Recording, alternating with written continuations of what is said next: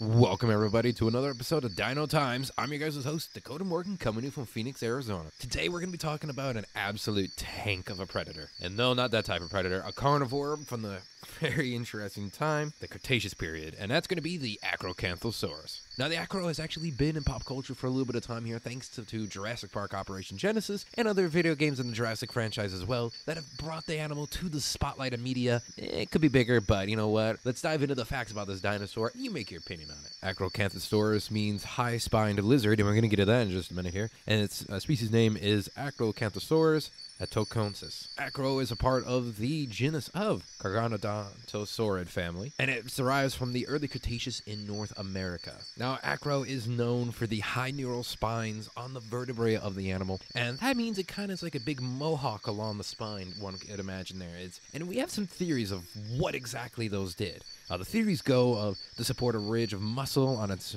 neck, back, and hips. So if that's the amount of muscle on there, you get a high amount of muscle along your whole body like that, you're going to be able to do some damage. Now, this was a bigger predator too. It's 36 to 38 feet in length and 4.9 to 7.3 short tons. And it was considered to be an apex predator of the area as well that would be living in. Of course, its skull was 4.0 to 4.2 feet in length as well. So this animal, with the amount of muscle it had on it and its size as well, is definitely taking down some pretty big herbivores. And if you were small enough, there's no way you're evading this predator. Well, there's a way. We'll get into that in just a second. The holotype and the paratype was discovered in the early 1940s and described later in the 1950s. That one consists of two partial skeletons and a partial skull material in Oklahoma. But more was actually found. More different specimens were found in the 90s. Now, not a lot of animals did hunt sauropods, depending on the size of the sauropod. Of course, a lot of carnivores go after the babies and the juveniles, but adult sauropods have been found to actually have acro teeth marks embedded into the bones, meaning these animals did hunt the sauropods, which you'd have to be very confident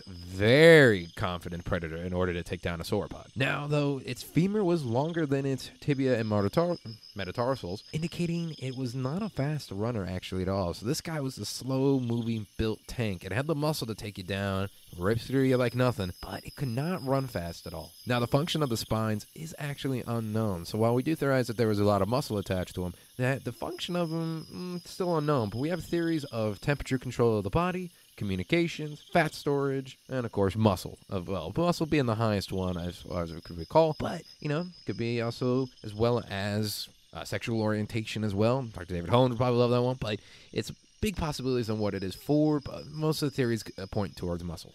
That's a little bit about the tank of the Cretaceous, the Acrocanthosaurus. A T-Rex versus an acro would be an interesting fight, to say the least here, and one I don't think we've seen ever. But if you guys did enjoy these facts about this predator here, the Acrocanthosaurus, leave a like, and of course subscribe to the channel for more paleo content, more dino times and nerd stuff of Agor. And of course, if you guys want to follow me on social media, check the description box down below. Thanks guys, and remember, science is real.